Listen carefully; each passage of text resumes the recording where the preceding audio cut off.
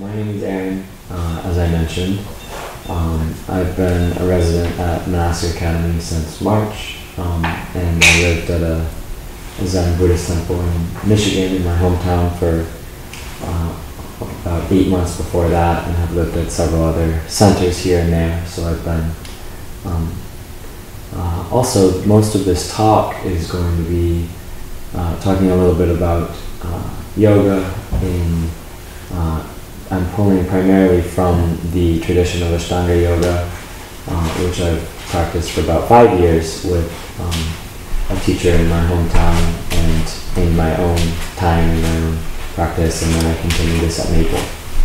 So a lot of what I'm interested in discussing is, yeah, that's important,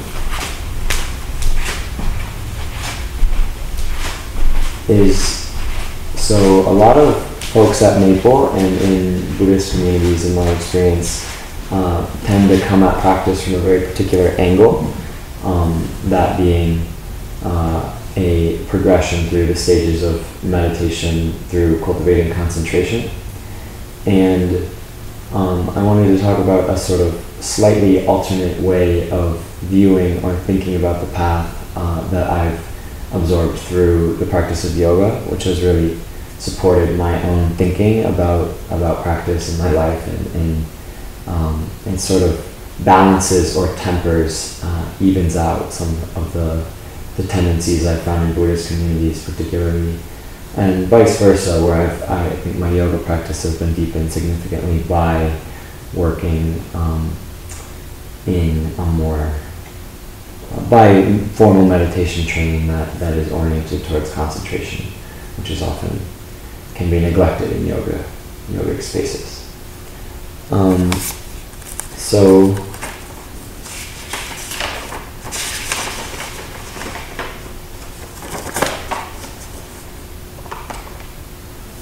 yeah, I think between the approach in Ashtanga and the approach in Zen or other forms of Buddhism, I don't really view either approach as correct, but rather ways of seeing or approaching practice that each can work really well for somebody, or depending on a person's personality, they can work poorly. So different personalities seem to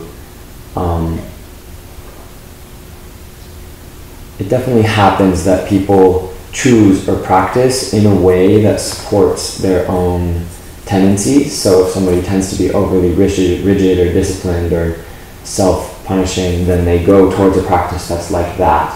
And they can actually use practice to feed certain tendencies, where a more balanced or gentle approach could actually be the hard thing for them to do, and be the one that mellows them out a little bit.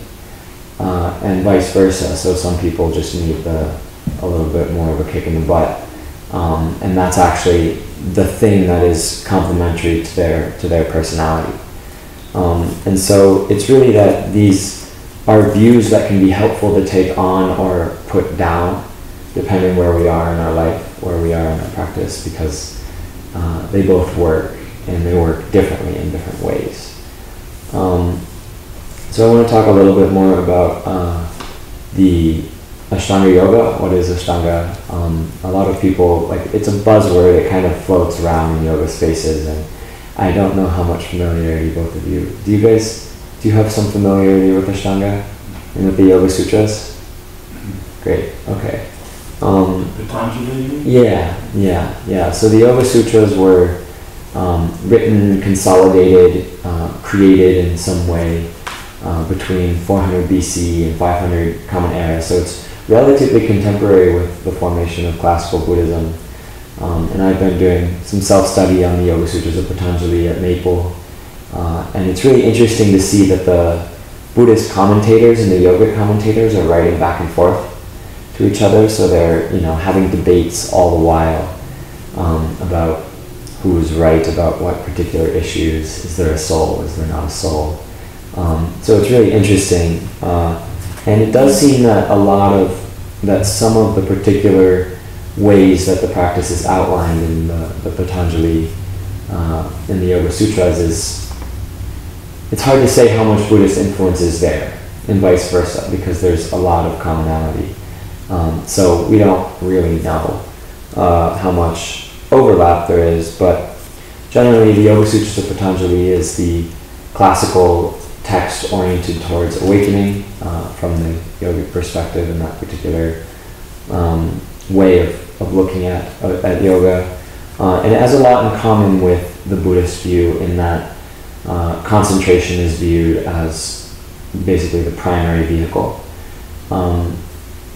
And there's a little bit of a difference though, and this comes in the way the path is structured, where so in Ashtanga Yoga, we have the first limb is ethics, yamas, and then the second limb or the niyamas is the sort of internal and mental attitudes, ways of holding the mind that are conducive to practice. And then we have asana, which is postural yoga, which is what most people think about when they think about yoga, which is what happens in yoga classes and studios. And then the fourth one is pranayama, which is breath work. I'm sure you guys are relatively familiar with all this so far.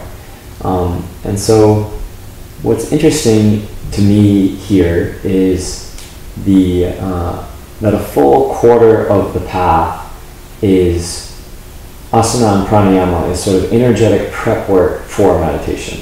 There's this substantial amount of work that goes into preparing the body-mind system to be able to meditate effectively.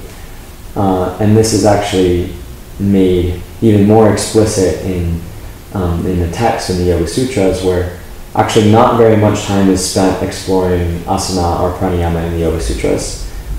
Like relatively small number of sutras concern instruction in those camps. Probably this was mostly taught between teacher-student relationships or in other texts. But what is explicit in the Yoga Sutras is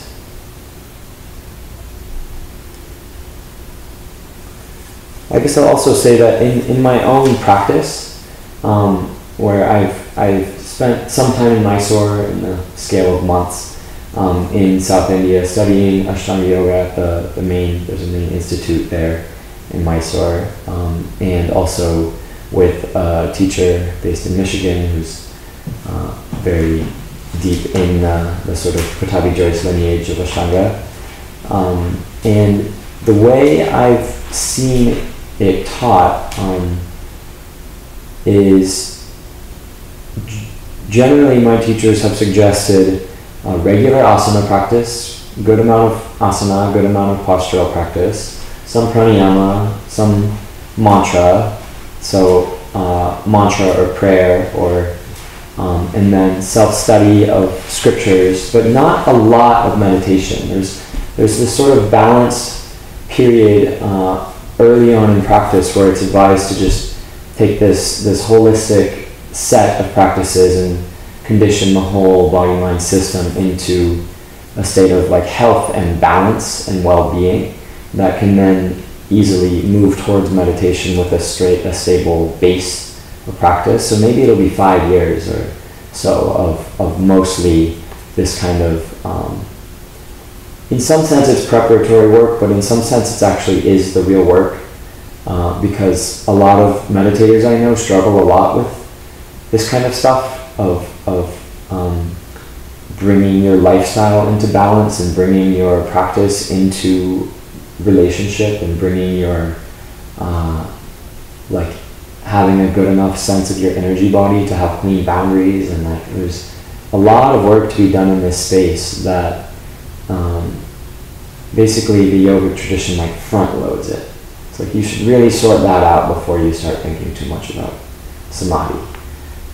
And samadhi or deeper states of concentration arise as naturally as you do them. And this is how I've been presented the teachings basically. And I've been presented it completely differently in Buddhism, where you basically are thrown into the deep end of concentration practice, and through just doing that a lot, eventually the other stuff sorts itself out, is sort of the notion, which has its own intelligence if you do it enough. And so neither is correct or incorrect. It's just noting the tendencies and the patternings here. And so I think there's another interesting note, which is that this was actually more true in Buddhism until about 100 years ago, because meditation wasn't widely taught to lay people until about 100 years ago, and there was this fairly dramatic opening of the tradition to as Asian Buddhist teachers started sharing the Dharma with Western students and with lay people, and so the notion that the first thing you do when you start practicing Buddhism is start meditation retreats is quite new, and oftentimes I've heard that if you were a lay person and you'd go and you'd work with a monk in your community, and mostly it would just be working on ethics. They would just advise you around how to live well in relationship and make merit and do, you might go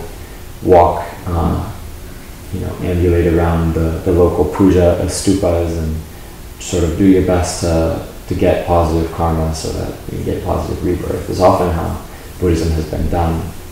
And so there is actually some sense of this in Buddhism too, but it's mostly, in my exposure to Buddhism in the US, has been that meditation is very strongly emphasized. So I think it can be helpful to note that there's this balance point, or this wider scope, wider way of seeing what this path is really doing. So I want to ground this a little bit more now in the text in the Yoga Sutras.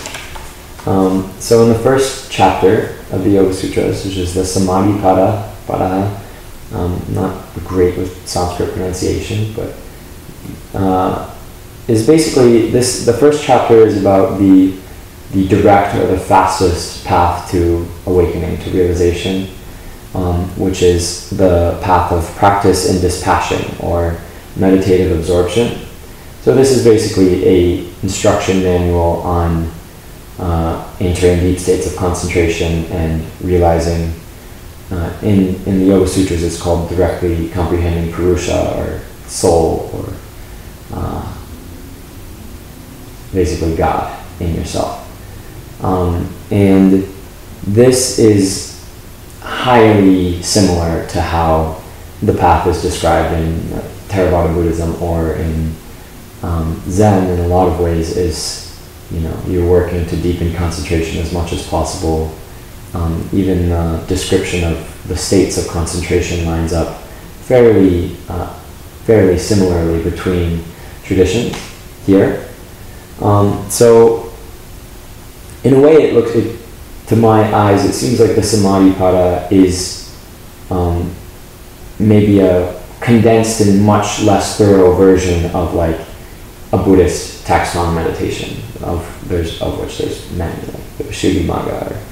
And so what's interesting though is the second chapter in the Yoga Sutras, the second pada, is about Kriya Yoga. And so it begins by saying, practice and dispassion, however, are difficult for the outgoing mind. So meditative absorption is a difficult path for the outgoing mind that is still under the influence of rajas and tamas, something like agitation and torpor, or are you familiar with the gunas? Yeah.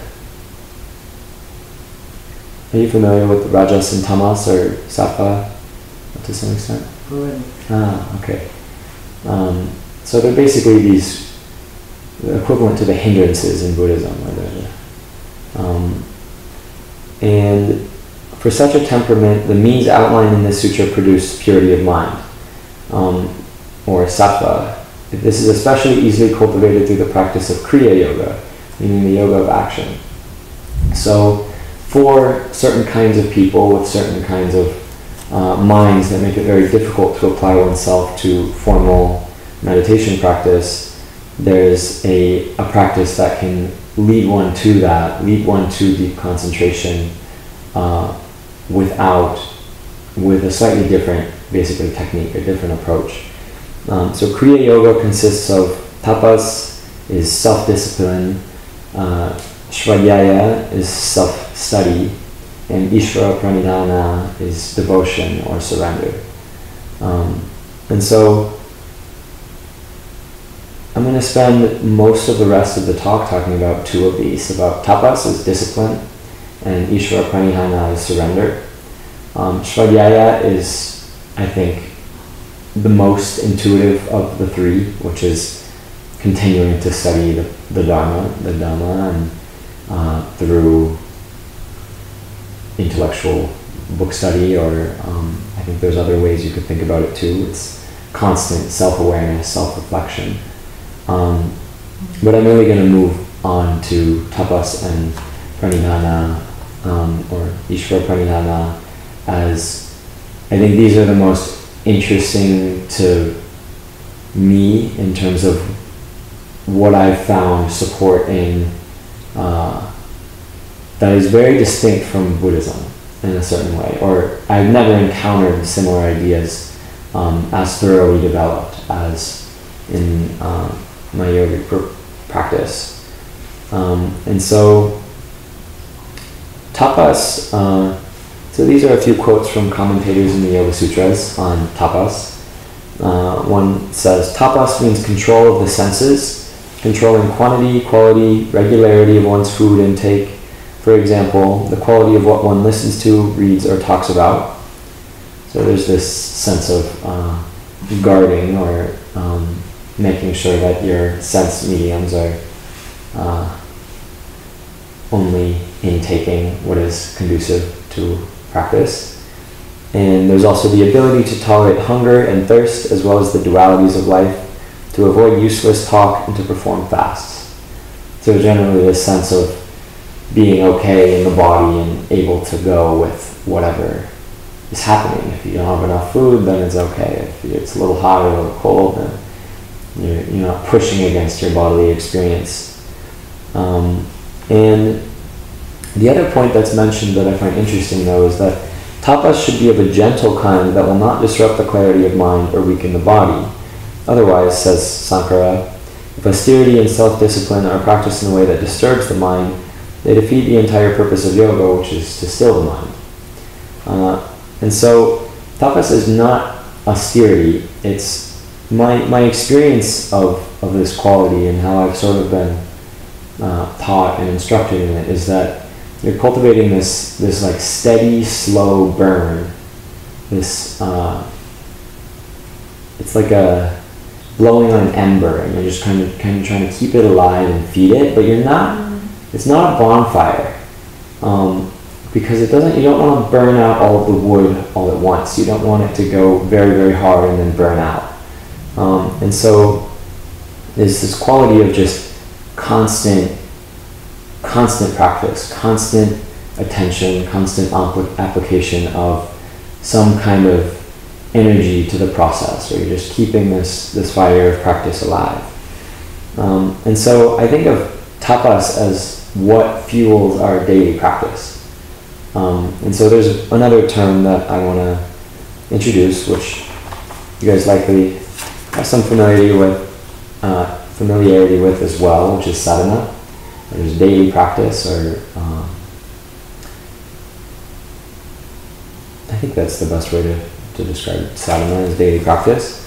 So I think I spent a long time in college a few years ago basically practicing on my own, having relatively little community around.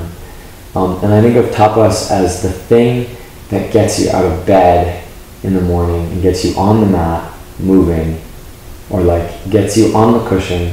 There's this little move where it's pretty easy to not do that, but it's not a huge difference all the time, but it's the consistency, like the consistency with which you make that decision is tapas.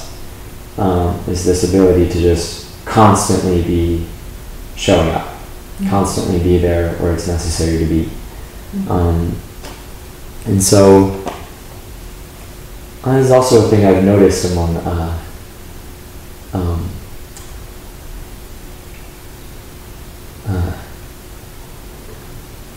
I've seen some people go into monasteries and practice very hard in that environment, but who don't know how to hold a very strong practice by themselves in the world. And so they oscillate between two extremes of practicing really, really hard in the monastery and then not practicing very much at all out in the world. And there's something about learning to hold your own fire. Wherever you guys are out in the world and you've been practicing for a while, then you probably have some ability or some training in this in your own experience. But I found it very valuable to think of this as its own form of skill, really. Can you hold your own fire? And so I have a few more quotes about Tapas, or about sadhana. This is a book from The Path of Practice by Maya Tiwari. The sadhana, wholesome everyday practices observed in accordance with the cyclical rhythms of nature, spiritual practice that awakens the power of awareness, healthy, joyful response to life. So what I find interesting here is the everyday is mentioned. Cyclical rhythms of nature is this interesting notion that your practice, that sadhana is also conveys this idea of balance or going with the environment you're in. So it's a steady application of pressure that might, it might be pushed a little bit one way or another if you're like at Thanksgiving with your family or you're in a context where you're not going incredibly hard all the time. You're not committing to sit a certain amount of time every day necessarily, but you show up in some way every day. And you just keep that particular quality alive no matter what. But there's also this element of like able to be moved or able to be at ease with some degree of flow or some degree of cyclical or rhythmic nature of how practice changes in a life. And having enough faith to know that that's okay too is very important. And so this is a quote about physical practice in Yoga and the Evolution of Faith by Annie Carpenter. So she says, if it hadn't been for the physical practice, I never would have gotten here. The physical practice, whether intense or gentle, is the anchor for most of us that brings us to yoga, teaches us to practice, and leads us to a kind of faith. It teaches us to work vigorously and consistently over time and to patiently accept what is possible in this moment. We fall in love with the act of practicing. With unwavering faith, we place our bodies, minds, and hearts in showing up day after day to practice our yoga. And so we can see, again, this similar theme of grounding in the body every day, no matter what. It could be intense, it could be gentle, it could move, it will move over time. But just this repeated showing up gradually cultivates a kind of faith, a faith in the process, a faith in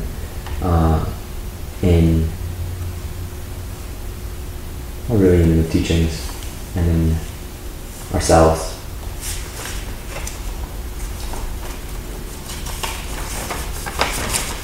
So this notion of faith brings us to the next point, the next section, which is Isvara-Pranidhana, is the third of the supports to Kriya Yoga. This is devotional surrender. You might also think of it as faith. And my experience is that these ideas of tapas, or discipline, and daily practice, or sadhana, are closely related to faith, that they feed one another, that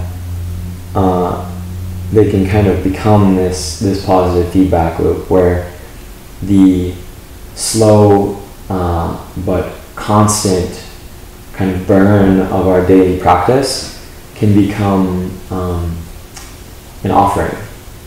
And this is, I guess, this is slightly different from how I've been taught to think about practice from Buddhist teachers as well, who there tends to be a little this goal orientation in Buddhism of, you do the daily practice to awaken. So there's a do X, get Y equation, which has its own merits. People striving is its own. There's something worthwhile there. And Soryu often, is known for encouraging that kind of attitude in practice. But it's sort of a slightly different strategy or different way of holding our daily practice to, rather than doing it to get something else, we do it as a gift, we do it as an offering.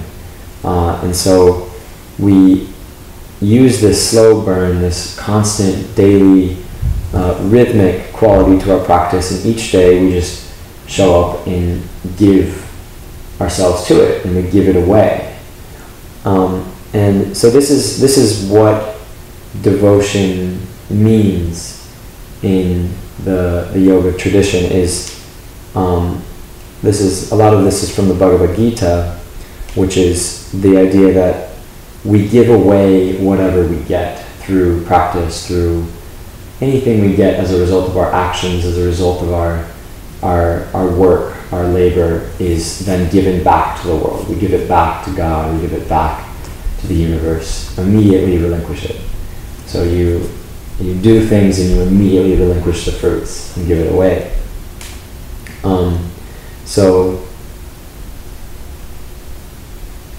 this doesn't actually have to be directed towards God. I don't know. It depends on how you view your place in the world and whether you have some kind of a relationship with the divine in that way. But you could also think of taking on an attitude of equanimity or trust that what you are doing, that just the act of doing daily practice is correct, and that you aren't looking for something else aside from the experience that's there. It becomes a kind of equanimity that you're just, whatever is here today is the correct thing, and it is a gift, and I'm not looking for something outside of it. So in the Bhagavad Gita, there's a few quotes. So this is Krishna talking to Arjuna, who says, "You have a right to perform your duties, but not to their fruits. Do not consider yourself the doer of your activities, and do not become attached to inaction." So you might be doing things, you might be in the middle of it all, but it's not you. What you do is not you, and what you do, you immediately relinquish. He also says, whatever you do, whatever you eat, whatever you sacrifice, whatever you give away, what austerities you perform, O Arjuna, do it as an offering to me. So everything we do, eat, sacrifice, give away, whatever austerities, whatever tapas we have in our life, we give it away. So we use discipline to cultivate energy, and all of that energy we give. And so this can become a kind of positive feedback loop where we're building this fire of our daily practice, this stability and this commitment to showing up. And in doing that, we also are giving it away. And that giving it away becomes a form of surrender and a form of building faith. So the fire of our discipline grows and the fire of our faith grows at the same time. Like love and discipline and faith all grow together. And they can feed one another. As you gain more faith, it becomes more apparent why you would be disciplined. So it's more clear what the benefit is of steadiness. And as you're more disciplined, you experience deeper surrender, and that is the end in itself. So it's kind of self-evident. And so, yeah, one other point I love is that in India, one of the most common forms of prayer is the fire puja, where a group of people will come together with a priest and have a fire, a big fire, little fire, and make offerings to the fire of ghee or all sorts of things that they might offer to a particular deity to make something or other happen, form a particular relationship with the deity. And at the end of any particular prayer, they say swaha as you release what you do into the flame. So you make a prayer and you immediately give it away, and there's this word which is the act of giving away, and then it burns up and it goes up to heaven, or it goes up. And I think of it quite similarly, where you do your daily practice and then you immediately give it away. You don't want to hold on to it. You're not trying to build yourself with your daily practice. You're not trying to become bigger. If you're doing that, then it's very confusing, because you're trying to make yourself smaller and bigger at the same time, and that's not a good idea. But on the other hand, you can use this motion of swaha, give it away as you do it, immediately after the action. So another point I found interesting, I haven't explored this very thoroughly, but there is a whole perspective within yoga, in bhakti yoga, in which some folks aren't actually aspiring for individual awakening, because they view this kind of process of ever deepening surrender to the reality, to God, to be more enjoyable. Is basically this idea. It's like, this is actually better than awakening. And so it's better to be an individual soul in ecstatic relationship with God than it is to re-merge with reality as it is. So it's a really fascinating perspective, and it's also not the perspective that's outlined by Patanjali. Patanjali is more saying that this is a faster way, a more effective way, is you cultivate devotion, because that kind of love and that kind of surrender can make attaining deep concentration much faster. Very easy to concentrate your mind when you're experiencing deep surrender. And it can work through some kinds of things that are very difficult to work through just brute force of awareness. And so, yeah, you use devotional surrender really as a vehicle for individual liberation in this tradition. I find that, in my own experience, both perspectives have a way that they can go wrong, where it seems like a lot of people who I know practicing in the Ashtanga yoga system only never really fully transition to doing deep sitting practice. And so they kind of really, really do limbs 3 and 4 really well. And there's a lot more there, which doesn't really get brought up a lot. And it seems like there's some Buddhists out there who have a really hard time with a lot of the material, like a lot of the sort of just basic energetic purification work can be very difficult to do through just brute force sitting. It's not always, doesn't seem to be inevitable that it will just happen in any short period of time. And so I see these as sort of complementary teachings, complementary perspectives, that every person has their own medicine of where they are on this. And so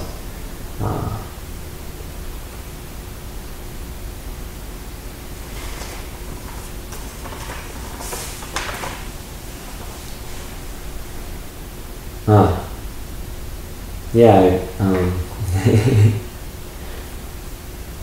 this is an interesting point. I do have some notes here about the importance of limbs, or the potential importance of limbs 3 and 4, or asana and pranayama. I'm not sure to what extent you guys have practiced with this. You probably have some degree of practice with asana and pranayama, but basically just saying that it's a very powerful world to explore, particularly if you have primarily an emphasis on seated meditation. It can just help to bring and move things a lot. But there's one point I found really interesting that I've been thinking about, which is I found physical movement to be such a powerful tool for my own process. And I was thinking about, this wasn't even, it's not really mentioned in Buddhism. There's, not very much work with the body. And so I was thinking about this, but then I also was thinking about what was the life of the average Theravada, the monk in the Buddhist Sangha. 2,500 years ago, you're a monk in ancient India. Probably the degree of physical exercise or exertion that they're doing in their daily life is significantly higher than what we think of as nothing or as sedentary. And I also read some of this book by Ajahn Chah, or by one of Ajahn Chah's students who interviewed him. Ajahn Chah was a very famous Thai forest master from the 20th century who, they were living basically a classical Buddhist lifestyle, following the Vinaya out in the woods in Thailand, and they would wake up early in the morning, meditate, and then they would get their bowls and walk several miles, maybe 3 or 4 miles, into the nearest village, not having eaten since the previous day at 11. So they've been fasting for 16, 17 hours, and they get these bowls full of food. So it's all the food they're going to eat for a day. So it's 3 or 4 pounds of food, holding it out like this. They're wearing these big robes. And then they walk 3 or 4 miles back to their huts, still not having eaten anything before they eat. And this is their daily routine is more physical exercise than most people do ever. And I just having this thought of maybe the reason the Buddha didn't talk about this was because it was so universal that people used their bodies that he just didn't feel like it was an important thing to mention. Whereas now we don't really,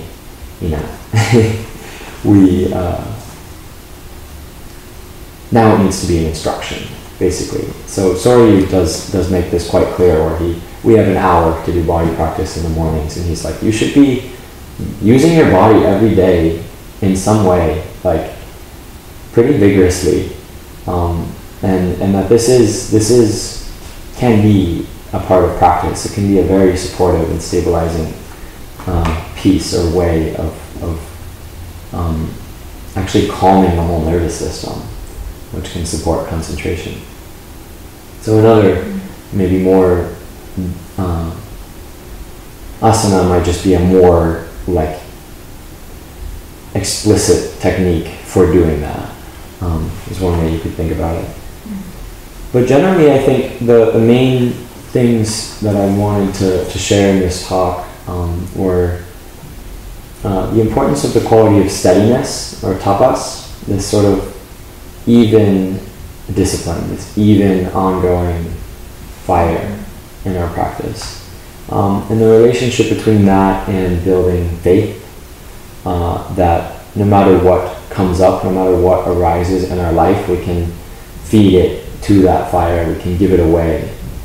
And we just practice giving everything away to the fire through the daily, just the mundane daily sitting practice or daily yoga practice, and this might be broken up by retreats or might not, but there's this almost plodding, or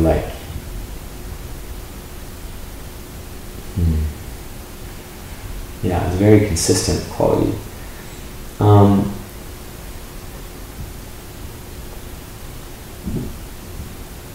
Yeah, the other thing I have written here is to make each day of sitting, each day of daily practice, like into an act of love. Like to consider how we're holding our practice, and are we doing it to get something? Are we doing it to give something? Are we doing it to as an act of surrender, as an act of love, or as an act of something else? Very interesting inquiry. Because there's the what you're doing, but there's also the how you're doing it. And I found that can be very helpful sometimes to see, to be aware of. And yeah, there's some point about balance, about if you notice that you have a tendency to hold your practice in one way, say like, is that my pattern? Is there something in me that really likes that way? Do I hold other aspects of my life in that way? Like with overly rigid or overly disciplined or overly, holding too tightly is one way that I've held my practice in the past. And noticing that I actually do that with everything. So the way I'm practicing is actually supporting how I am rather than challenging how I am. And there might be other ways of holding your practice that you can reflect on and try to move into the other direction, or try to challenge what you're used to doing. Can be really, really helpful. So it might mean, there's people who seem to be doing the really hard thing. Like they're doing the really good thing, which is the rigorous and disciplined and ascetic form of practice. And sometimes the faster thing is actually mellowing out a little bit, or actually being a little bit gentle, or just practicing kindness with yourself can be harder to do. And so there's a way in which the fastest approach is not always, it's not like with a lot of things in our society, the more force you put into it, the faster it goes. And we're very trained to think that force is speed. But it doesn't seem to be true in my experience with this kind of work. Force does not necessarily equal speed. It can, but it doesn't necessarily. So I had this, I've had this process in my last 5 years or so of learning to balance these qualities of how do you have a lot of discipline, a lot of energy in practice, but stay soft enough that discipline doesn't become tightening. And how do you, if it's easy for you to be soft, how do you become disciplined enough but not disrupt that softness? And so there's this kind of play back and forth there where you can easily go, a little bit too disciplined, and you're actually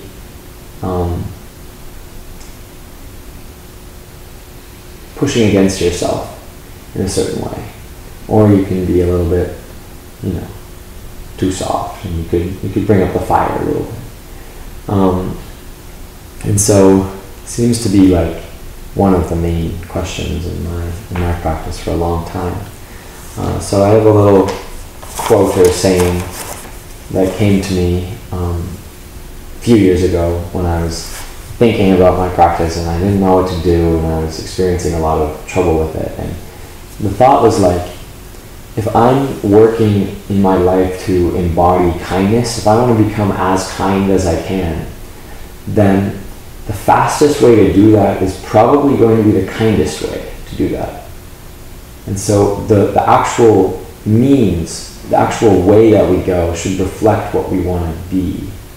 And that was really powerful for me, to look at my practice and say, am I practicing kindly? Am I practicing in a way that's kind to myself and kind to others, or am I trying to brute force myself into kindness? It doesn't seem to work very well. And so I'll just end with that note.